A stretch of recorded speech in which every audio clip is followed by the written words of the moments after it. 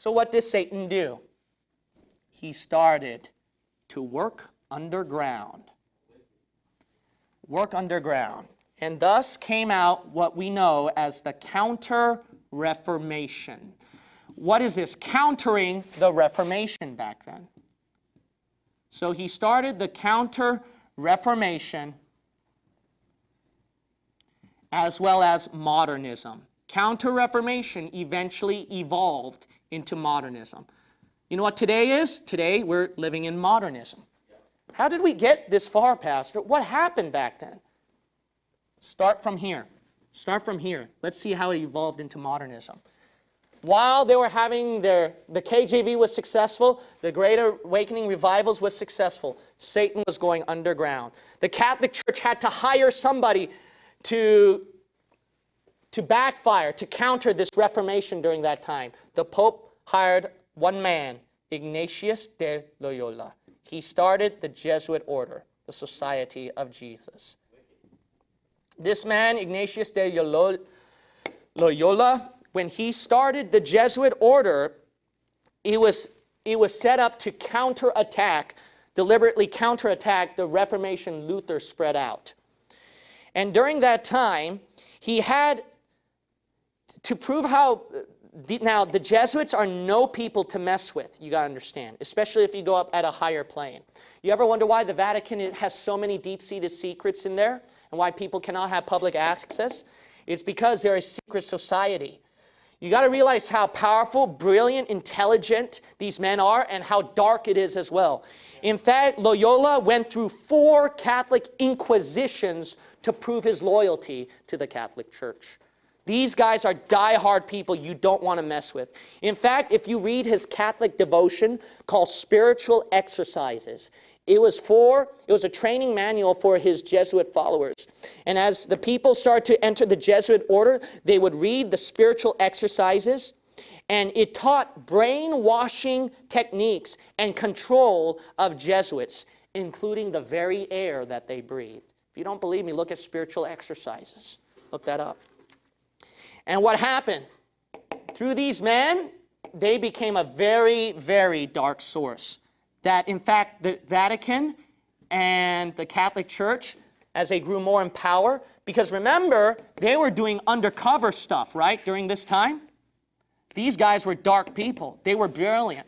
So the Catholic Church, what happened was this. First, they lost England. The Jesuits lost their power when the King James Bible. When the King James Bible gave birth, it was game over. The Jesuits were losing power.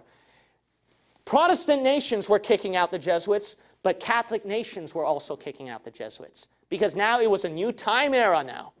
And then the Catholic nations were kicking out the Jesuits because they realized these guys are dangerous. They're doing assassins this, assassin here, assassin there. These guys are dangerous. They started to kick them out. And in fact, where they had no place to go but the Vatican was even kicked out the Jesuits. Jesuits had no place to go. Where could they go? During this underground moment where the Jesuits had no place to go, in came your Masonic elites that time. The Masons were always around and they held power. The Jesuits fled to them. How they fled to them is that they went to the schools. Jesuits are teachers, right? During those days especially, that's a historical fact. The Jesuits, they fled into the schools and they attracted the Masonic elites that time. And because of that, what was eventually formed is they found a big donor right there named Rothschild. Rothschild, through him and certain Jewish elites, they had a funder.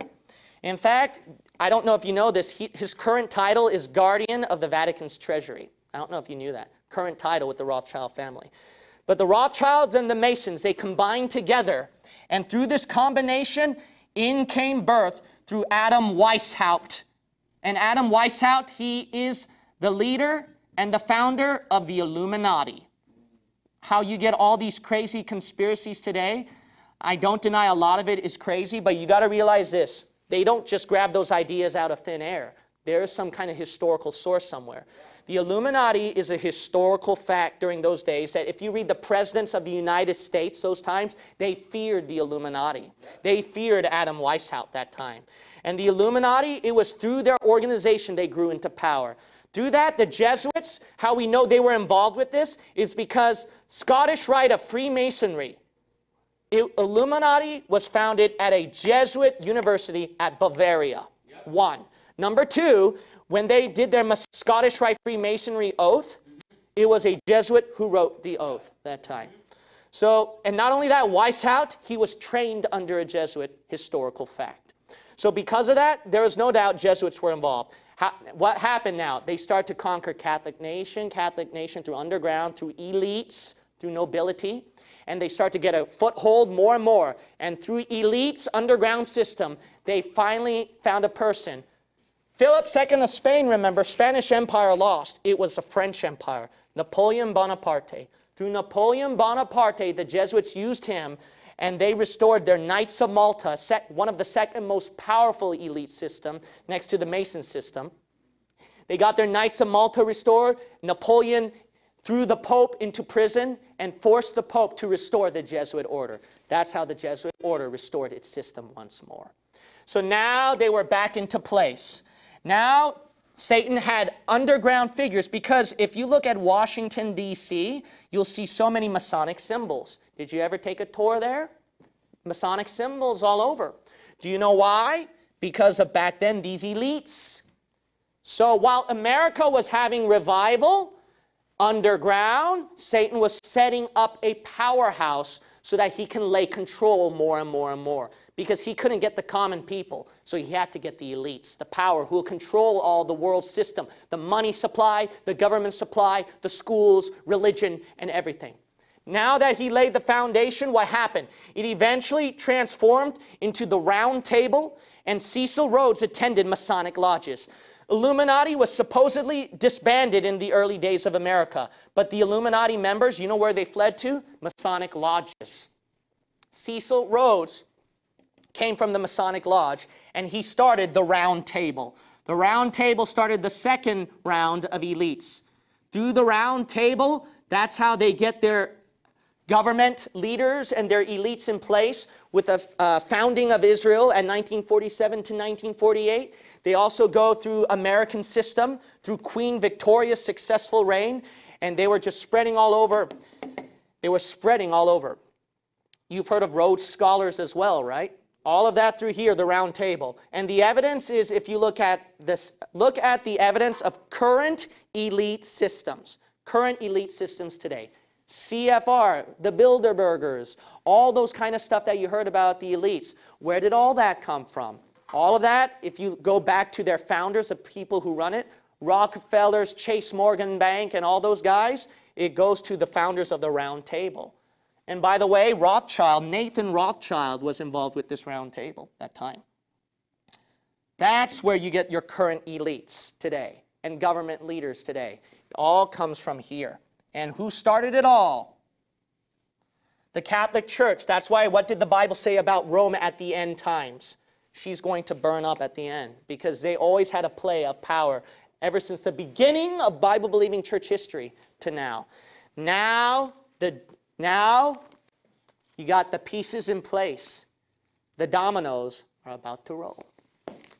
It started to go boom, boom, boom. Jesuits' plan, they always go 50 to 100 years ahead. Thus came higher and lower criticism.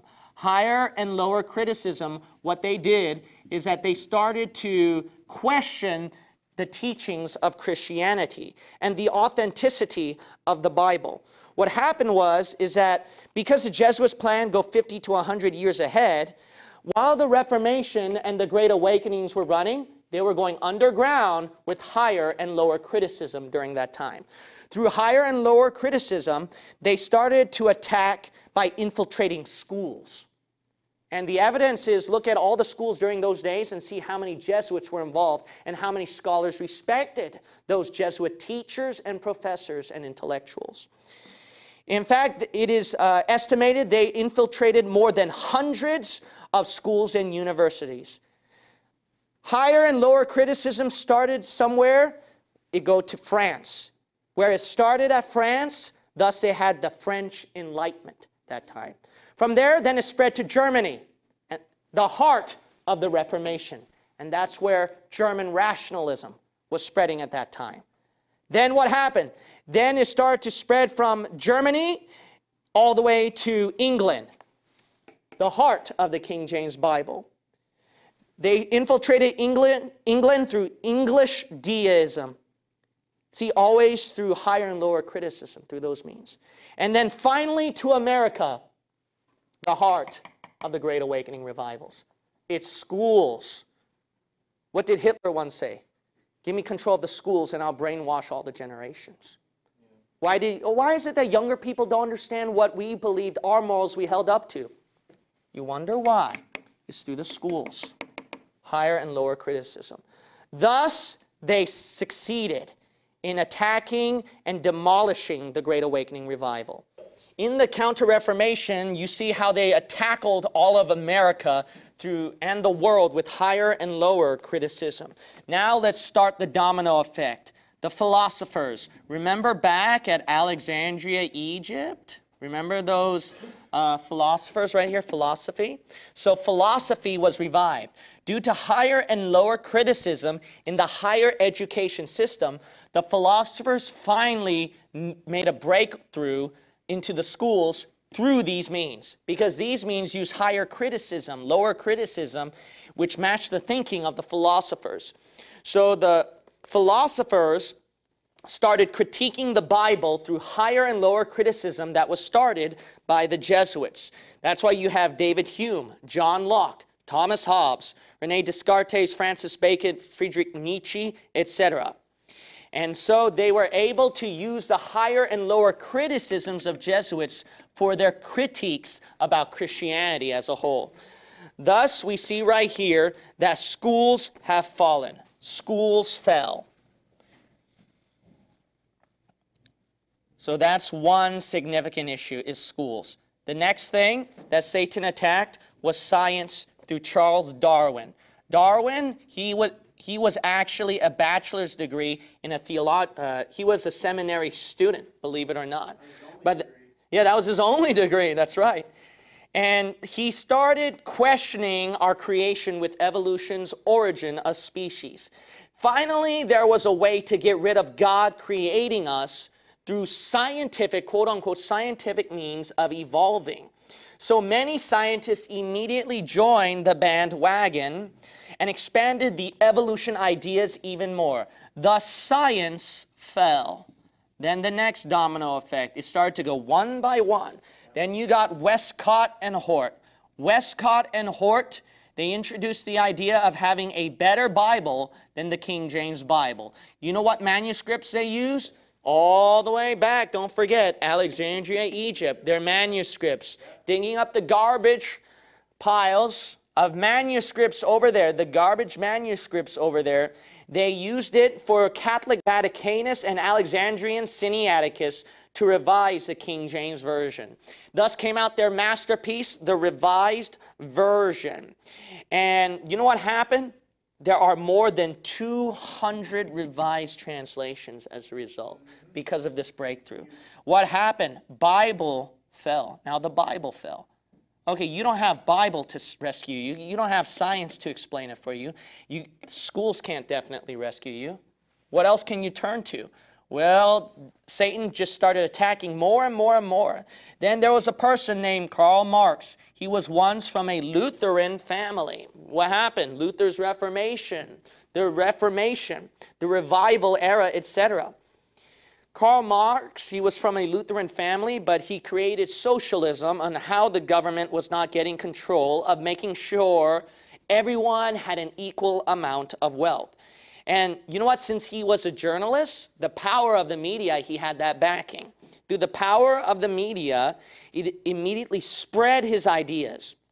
Many sinners who were convicted by the Great Awakening preaching wanted somebody else, the government, to take care of them instead of them working for themselves, instead of them getting themselves right with God, cleaning up their lifestyles. They were sick and tired of preachers saying it's their fault, it's their fault, it's their fault. They want somebody else to take care of the problems for them. So which endangered many to fall prey in being dependent on the government, just like back in the Dark Ages, you revived it. You just depend on the church state system to take care of everything for you. And thus, what happened? The government fell. What's significant now is the government fell. So one by one, Satan was attacking more and more and more. Another one is Hollywood. Hollywood. So how the devil attacked our world. How did our world change? It's because of Hollywood. Hollyworld. Hollywood. It is pretty much Hollyworld, amen. So because of Hollywood, how the devil corrupted our younger generation's thinking and dropped morality in every generation is that it glamorized worldly dressing, it glamorized worldly music, worldly entertainment, and worldly conversation, thinking, and behavior and attitude. And that influenced the minds of later generations who watched their favorite hero on the screen, their favorite hero they listened to, and then what their friends talk about during school breaks and during their socializing times, the music that they listen to, the shows that they watch, and the garbage that the news media talk about that a lot of later generations are just eating up like flies. And that includes the internet as well. So with all of this media nonsense, with the power of Hollywood, what happened? It became a mighty success where younger generations saw Christianity as too strict, formal, holier than thou, too upright, too stuck up. That's right. They want to be loose and free. You mean rebellious? That's what it means. Right. They want to dress like the world, act like the world, talk like the world, think like the world, and no preacher is going to tell them what to do that, hey, that's wrong. That's right. So because of that, now what happened? Because it glamorized so much of the world, that's why you got the whole world that fell. The world fell. What else is next? Then you got Sigmund Freud. I mean, you got nothing else but your conscience, your own conscience to tell you what's right and wrong. But Sigmund Freud, he gave psychological explanations for human guilt. And he also criticized the kind of preaching that you hear from the Great Awakenings. He criticized that kind of attitude, that kind of conversation. Things that will get your conscience under conviction over your sin. So now you can explain away your sin, your human guilt, through psychological means. Now what happened because of this nut job? Because of him, conscience fell. Conscience fell. And then when there's no other place to turn to, now the devil can finally attack the churches where all the Great Awakening revival preachers are at. They're under this great pressure, see, because all foundations were destroyed. Now the churches started to fall apart. In came the cults. Cults were born. Seventh-day Adventism, started by Ellen G. White. Mormonism by Brigham Young, sprouted in Utah. Jehovah's Witnesses by Charles Russell, sprouted in New York. Christian Science by Mary Baker Eddy. The Church of Christ by Alexander Campbell, sprouted all over the South. The Charismatics and Pentecostals, Episcopalians with their healings and speaking of tongues, sprouted out in California through the Azusa Los Angeles revival, which infested all Protestant denomination churches consequently. The hyper-dispensationalists by Cornelius Stam, sprouted in New Jersey, ruining the doctrine of dispensationalism, the most important study for your Bible in finding right doctrine. As a result of the mess of these so-called different Christians, how many of you heard them call them Christian?